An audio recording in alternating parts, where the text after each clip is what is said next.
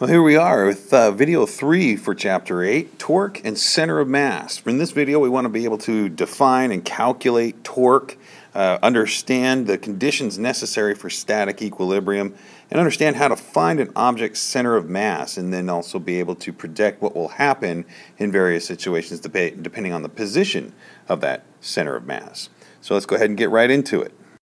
Just make sure you got your notebook and your notes ready to go, and you pause and rewind the video as needed. If you were to hold the end of a meter stick horizontally with your hand and then place a weight on it farther down from where you're holding it, you can feel that meter stick begin to rotate down in the direction of that weight. You can feel the meter stick begin to twist.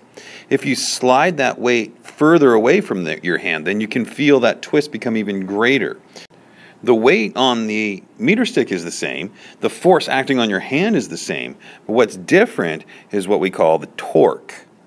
Torque is the rotational counterpart of force. So force tends to change the motion of things, and torque will tend to rotate things or change the rotation of things.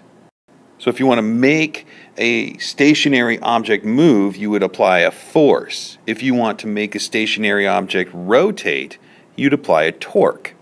Now, just as rotational inertia differs from regular inertia, torque differs from force. Both rotational inertia and torque involve distance from the axis of rotation. In the case of torque, this distance, which provides leverage, is called the lever arm.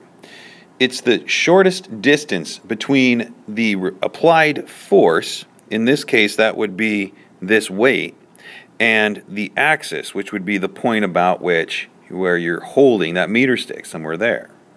We define torque then as the product of this lever arm and the force that produces that rotation. So torque is equal to the lever arm times the force.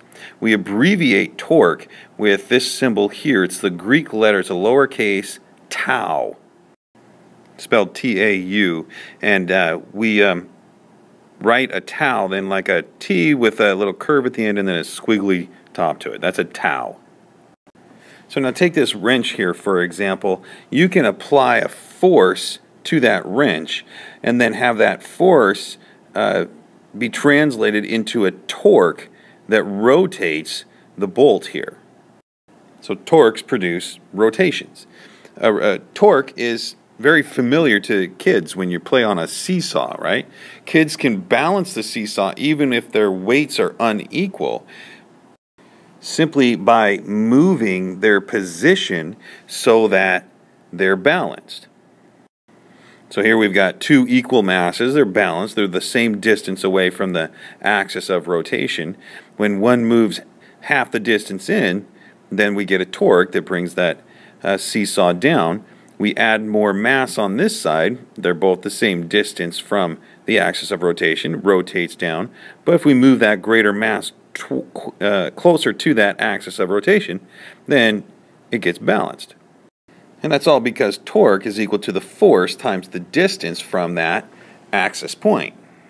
If the torques are equal then, which makes the net torque 0, no rotation is produced. Now, if you remember, we talked about previously about what's called mechanical equilibrium, where an object is not moving. It's in mechanical equilibrium. In order to get mechanical equilibrium, we said that the sum of the forces acting on that object must equal 0, or there must be no net force. But now we see an additional condition. In order for an object to be in mechanical equilibrium, there must also be no net torque either. Now that's the condition that we see here in the seesaw picture, where we've got a large force here, small force here, but because this one is half the distance from that point of axis, we end up with no net force and no net torque on them. But so what if, like in this picture here, one of those forces now is hanging then from one end of that seesaw?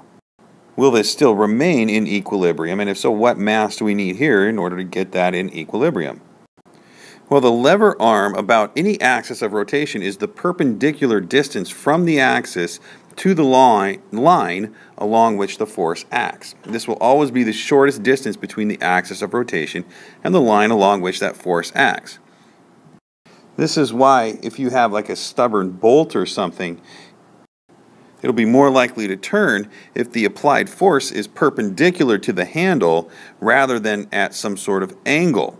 Okay, as shown in this figure here, right? This force is at an angle. You're going to get more torque out of it if you apply that force at a 90-degree angle to that lever arm. Also, as the equation implies for torque, if you get a longer lever arm, you'll be able to apply even more torque. From here, let's go ahead and move on into center of gravity or center of mass. Now, if you're to toss a baseball into the air, you throw a ball and it's going to follow a smooth parabolic trajectory such as this right here. You throw a baseball bat or throw a hammer in the air, and its path is not going to be smooth. Its motion is all wobbly, and it seems to wobble all over the place.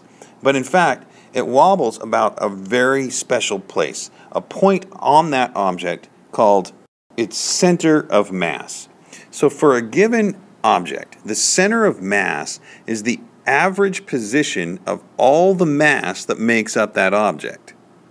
For example, a symmetrical object, such as a ball, has its center of mass at its geometric center.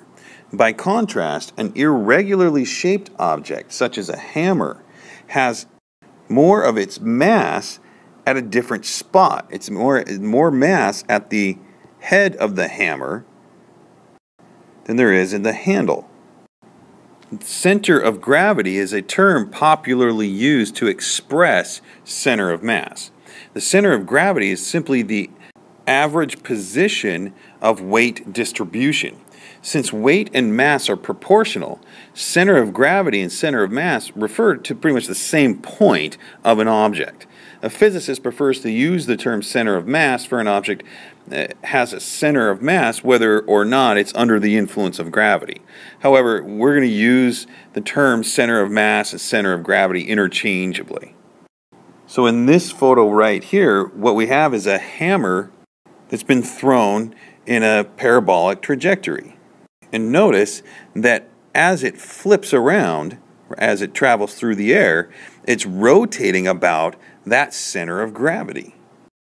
So it's that center of gravity or that center of mass follows a straight line path just like the ball does, while other parts of the hammer wobble as they move through the air. Since there's no external force acting on the hammer, its center of mass moves equal distances in equal time intervals. The motion of the spinning hammer is the combination of the straight line motion of its center of mass and the rotational motion around its center of mass. Now, just like this hammer, every object has a center of mass or center of gravity. The center of gravity of a uniformly shaped object like a meter stick is at its midpoint. The stick acts as if its entire weight then were concentrated at that point. So supporting that single point supports that entire meter stick. Balancing an object provides a simple method of locating its center of gravity. So the point at which you get any object to balance is the point where you found that center of gravity. If you can balance a thing, then you found its center of gravity. So here in this picture, we're showing this object being balanced right at its center of gravity.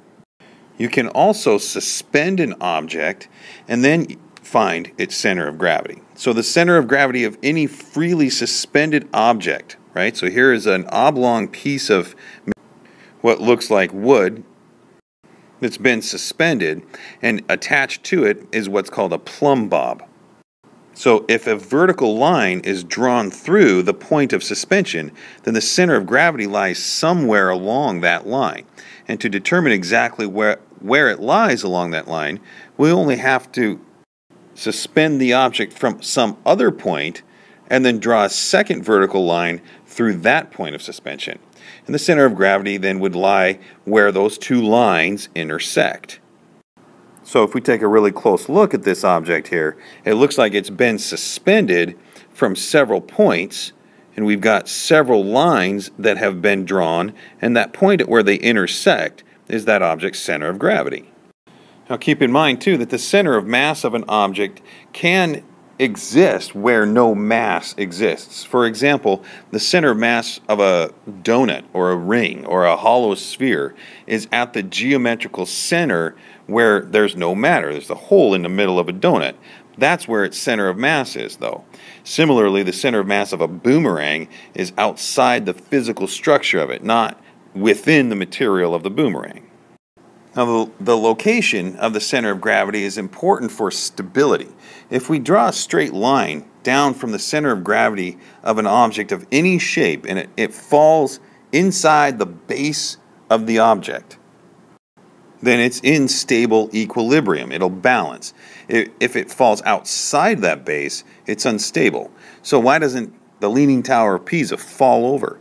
As we can see from this picture, a line from the center of gravity of the tower to the ground falls inside its base. So the Leaning Tower has stood for several centuries. If the tower leaned over far enough so that the center of gravity extended beyond the base out here, it'd topple over. So to reduce the likelihood of tipping, it's usually advisable to design objects with a wide base and low center of gravity. The wider the base, the higher the center of gravity must be raised before the object will tip over. Now, as an example of the center of mass being outside the physical mass of an object, we can look at these pictures here.